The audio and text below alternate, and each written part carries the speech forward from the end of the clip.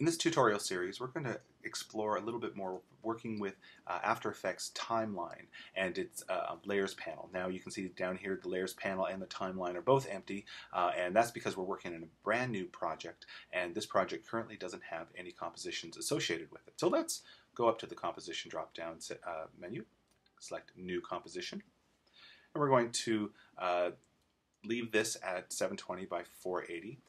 That is the NTSDV standard preset. And we're going to make sure that our pixel aspect ratio is set to square pixels. We're going to leave the frame rate at 29.97. That should be the default. If you don't have that currently, you can just click on these presets down here. We're going to leave the resolution as full. And our duration, I currently have this set to 15 seconds and 0 frames. You can set it to 10 seconds. We're going to just do a quick little exercise, and it won't take more than 10 seconds for our timeline, so you can just leave it at that. And my background color is currently set to black. If you'd like to set it to something else, you can just by clicking on that swatch. I'm just going to leave it at that, and I'm going to say OK. Now there is our composition. You can see that we now have something to look at, but we still have nothing in our layers panel down here, so we need to create something. Let's go up to our layers drop-down menu, and we're going to select New. And you can see we have a bunch of different types of layers we can put in there, but the one we want is this one here, Shape Layer. And currently we have a shape layer. You can see it's down here in our timeline, or in our timeline panel or layer panel. Since they are conjoined, this layer panel and timeline panel, I'll sometimes refer to them as layer panel or timeline panel. But you can see here we have this one layer, but we don't have anything associated with that layer here on the stage. So what I'm going to do is I'm going to come back up here to the top left and choose my shape tool, and I'm just going to choose a rectangle. And what I'm going to do is I'm going to draw a rectangle right in the center of my stage like this, and I'm going to hold down the shift button so I get a perfect rectangle, and I'm just going to let go. There we go. We now have a shape associated with that shape layer. You can sort of see this here because we can see that, in fact, if I twirl down this disclosure triangle, we can see we have something called contents, and there is something called rectangle 1, and oh my goodness, there's a bunch of properties associated with that.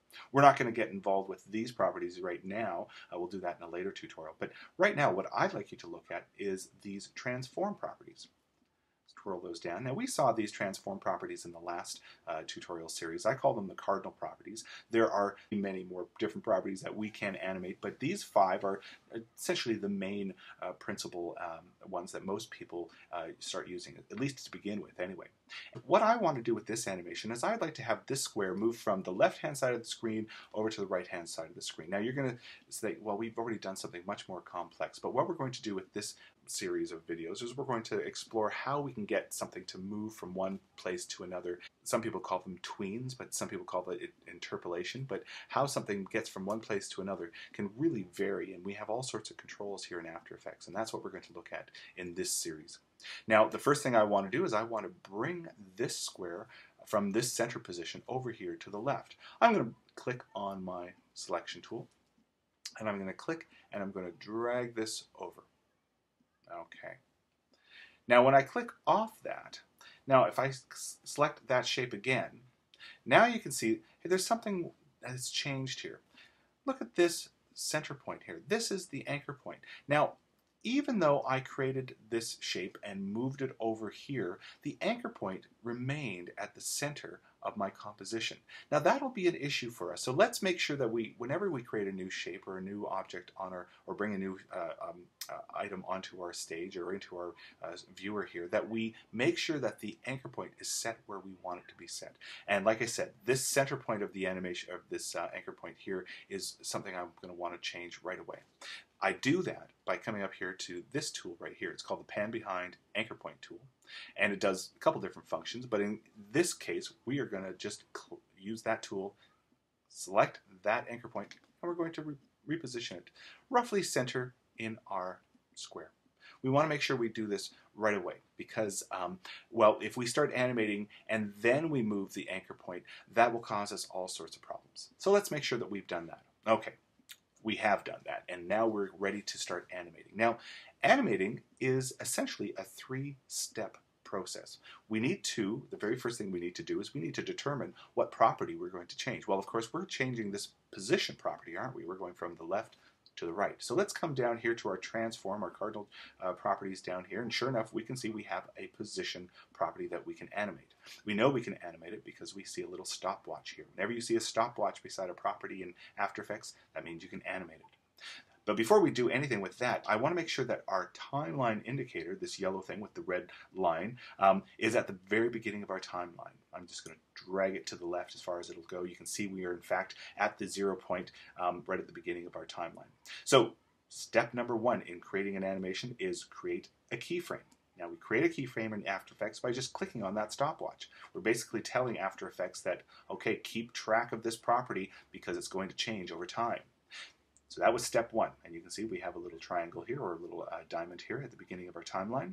Step number 2 in creating an animation is to drag out your current time indicator to a point on the timeline at which you want this animation to end.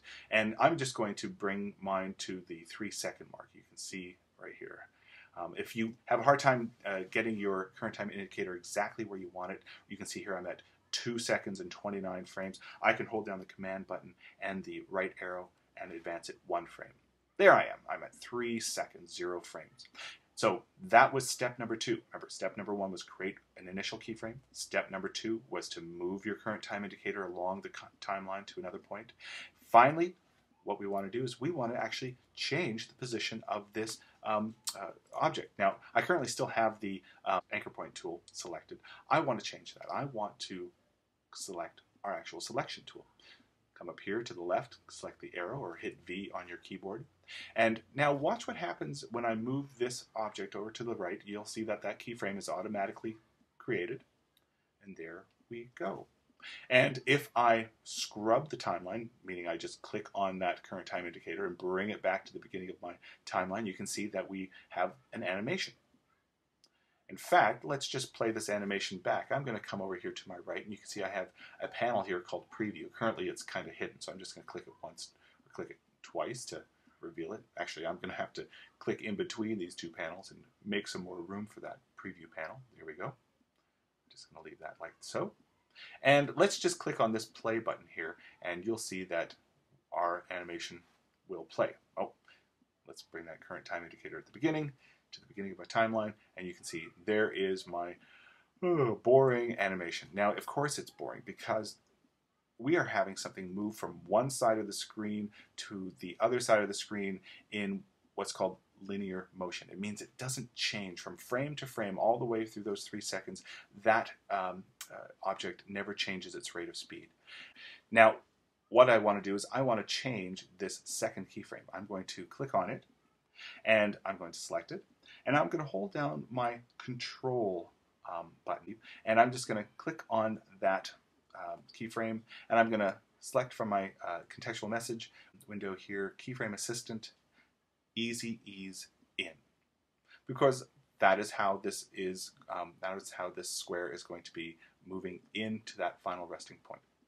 Now, I don't know if you can see here on the screen, but there has been a change in the way these dots are depicted along the motion path. Each one of these dots represents the position of the anchor point at that frame along that animation. And you can see that they're starting to get a little bit closer together as it moves in to that final resting point. And that's called easing in. And if I play this back, you can see, well, you'll see generally how this works. It'll start quickly and then just slowly move into place. That's called easing in. Okay, well, let's do something. I'm going to twirl up my disclosure triangle for this shape layer, and I'm going to duplicate it. I'm going to select this once, and I'm going to hit Command D on my keyboard, Command D on a Mac, and I'm going to duplicate it. You can see now we have this shape layer duplicated. We have shape layer 1, shape layer 2. They're currently sitting right on top of each other, so we really can't see what's happening. What I'd like to be able to do is I want to position this square right underneath this animation as it's going across here, because we're going to create a new square that's moving across our stage. And how we do that is I want to reveal the position property keyframes for this shape layer 2 object. Now, how I do that is very simple. I need to reveal its position property. I could do it this way by twirling down that disclosure triangle, And then underneath the transform properties, I can see that, yes, there's the position property. And there, in fact, are the two keyframes that I'm going to have to reposition. However, there is an easier way for us to do this. And this is very important. I want you to select this shape layer 2, and I want you to twirl up the disclosure triangle so it's just looking like this. And now I want you to hit the U button on your keyboard just once. Just by hitting that U key, you can see that now rather than having to twirl down through all those different properties, we only have to look at the property that has had keyframes applied to it. That's what the U key does. The U key, also called the Uber key, basically just shows you the properties that have been changed. And this is quite useful because we don't want to have to search through all these different properties to find the one that you've made changes to. You would like to be able to see it at once, and that's all you have to do is just click U on your keyboard. Now with those two keyframes exposed, I'm just going to, with my selection tool, I'm just going to drag a marquee around both of those keyframes. And you can see what's happened up here. We can see that our object is now selected, and we have a solid dot on either end of our motion path, meaning that both those keyframes are both selected. Now all I'm going to do is I'm going to hit the down arrow on my keyboard and move both of those keyframes down. If I hold down the shift button as I do it, I can get larger increments, so I can just move that to about there. And now as I scrub my timeline, you can see that both of these squares are easing into their final resting spot. But let's do something. Let's change the easing property on this second object. Rather than have it ease in to its final resting point, let's have it ease out. So what I'm going to do is I'm going to select the first keyframe because we want it to ease out from this beginning point. So what I'm going to do is I'm going to select that first keyframe, make sure I don't move it, and I'm going to hold down the control button. Again, I'm going to get this contextual message window. I'm going to go down to Keyframe Assistant, and this time I'm going to go to Easy Ease Out. And now you can see, again, that our dots along our motion path have changed. Now they're bunched more towards the left. Watch what happens as I scrub through the timeline. Now that first initial keyframe, or that first square, is moving quickly and then slows down, whereas our first one starts slowly, then speeds up. Now you can see that we didn't change the value for this second keyframe, so it's easing in to that final resting spot. So it's basically ending at exactly the same time. But you can see that this has changed the characteristic of that motion. Now, when something is moving naturally, of course, if it has some inertia to it, and every object does, it's going to start off slowly, like this second square, and then pick up speed, and as it comes down to its resting spot, it's going to slow into its final resting spot. That is a much more natural motion, and if I play this back, and again, this motion here that we're seeing expressed by the second square is a much more natural motion. Now, we can build much more easing into this, and we'll talk about that in our next video.